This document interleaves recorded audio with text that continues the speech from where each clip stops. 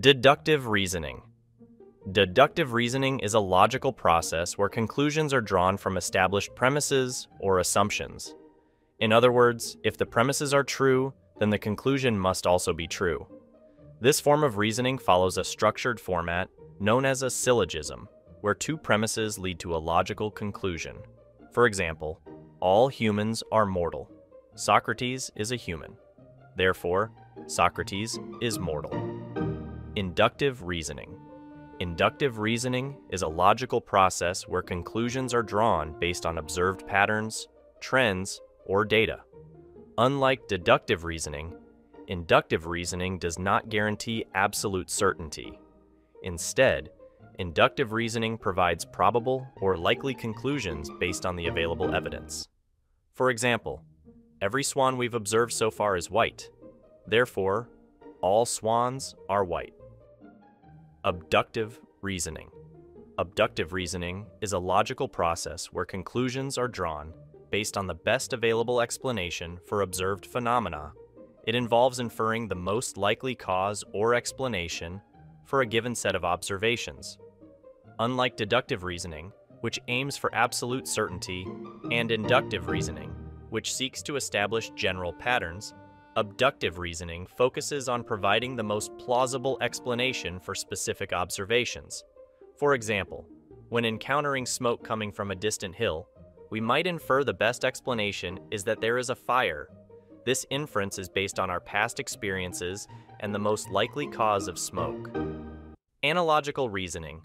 Analogical reasoning is a process where similarities between two or more situations or objects are identified, and conclusions are drawn based on these similarities. This form of reasoning relies on the principle that if two things are similar in certain respects, they will likely be similar in other respects as well. For example, if a new medication has similar effects to a known drug, we might infer that it could also be effective in treating similar conditions. Here are some subtypes of logical reasoning we went over. Causal reasoning. Causal reasoning is a logical process where conclusions are drawn based on the relationship between cause and effect. It involves identifying the factors or events that lead to a certain outcome. For example, if an increase in temperature is observed, we might infer that it will lead to the melting of ice. Here, the increase in temperature is the cause, and the melting of ice is the effect. Decompositional reasoning. Decompositional reasoning involves breaking down complex problems or concepts into simpler parts or components to better understand their underlying structure or relationships.